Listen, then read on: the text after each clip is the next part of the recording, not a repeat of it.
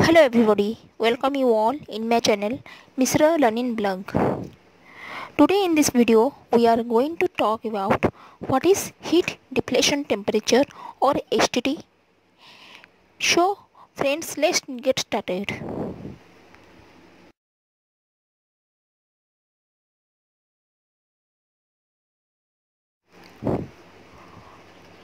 What is the definition of heat deflection temperature? The heat deflection temperature is defined as the temperature at which a standard test wire, that is 5 into half into 1 by 4 inch, deflates 0.010 inch under a stated load of either 66 or 264 psi when heated at the rate of 2 degrees Celsius per minute.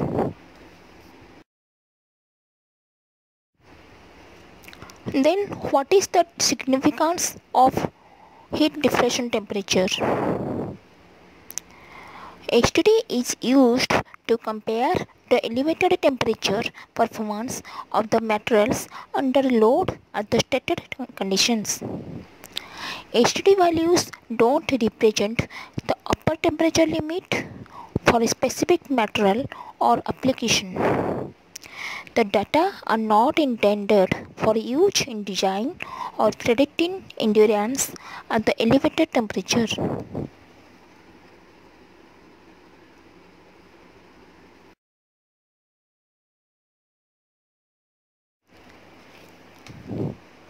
Then the test methods, specimen and conditioning of HDT.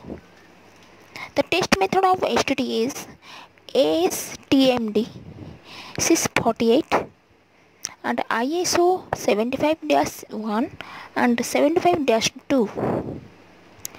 The test specimen should be 127 mm, that is 5 inch in length, 13 mm, that is half inch in depth, by any width from 3 mm, that is 1 by 8 inch, to 13 mm, that is 1 by 2 inch. Conditioning should be 23 plus minus 2 degrees Celsius and 50 plus or minus 5% RH for not less than 40 hours prior to test.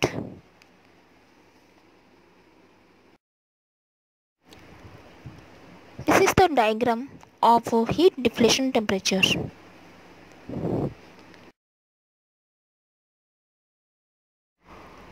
The heat deflection temperature, that is HDT apparatus, contains specimen supports, that is metal supports for the specimen of 100 plus minus 2 mm, and immersion bath. Then deflection measurement device, weights, that is 0.455 megapascal, that is 66 psi plus or minus 2.5%, or 1.82 megapascal, that is 264 psi plus or minus 2.5%, and temperature measurement system.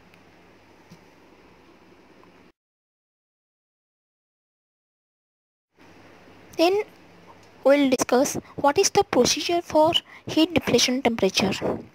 First, we have to measure the width and depth of each specimen. Then position the test specimen edgewise in the apparatus. Position the thermometer valve sensitive part of the temperature. Stir the liquid heat transfer medium thoroughly. Apply the loaded load to the specimen and lower the assembly into the bath.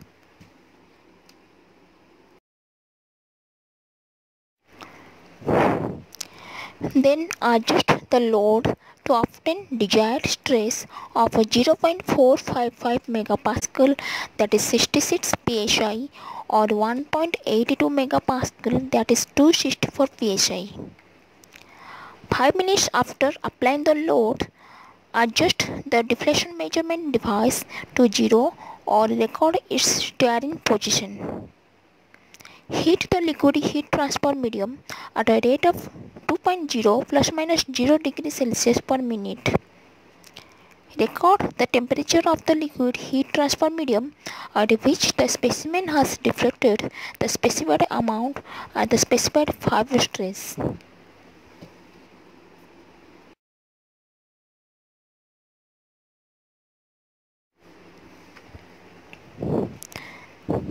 Then how to calculate the heat deflection temperature? The weight of the rod used to transfer the force on the test specimen is included as part of the total load. The load P is calculated as P equal to 2SBD square per 3L, where S is maximum fiber stress in the specimen of 66 psi or 264 psi. B is width of the specimen, D is the depth of the specimen, L is the width of the span between support, that is 4 inch.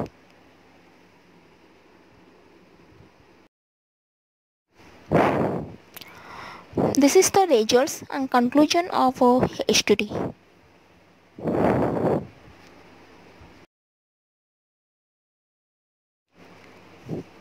And what is the result and conclusion of HDT? A bar of rectangular cross section is tested in the edgewise position as a simple beam.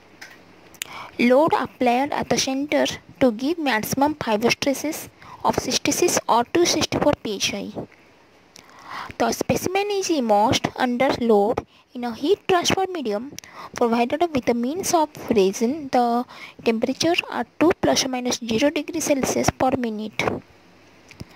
The temperature of the medium is measured when the test bar is deflected 0.25 mm, that is 0.010 inch. The temperature is recorded as the deflection temperature under pressure load of the test specimen.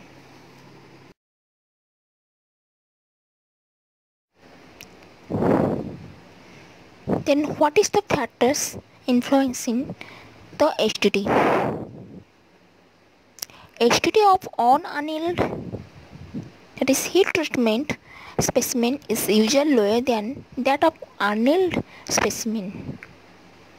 Specimen thickness is directly proportional to HDT because of the inherently low thermal conductivity of plastic materials.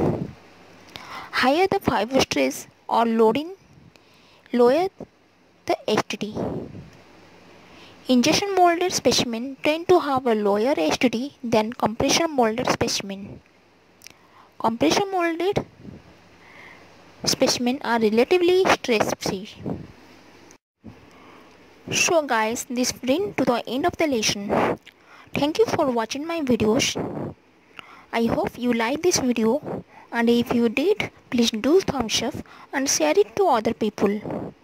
Also, if you are new to this channel and wanna get more such useful videos, consider subscribing this channel and also hit the notification bell next to the subscribe button so that you are notified every time when new videos are uploaded on this channel. And if you have any queries, just comments me.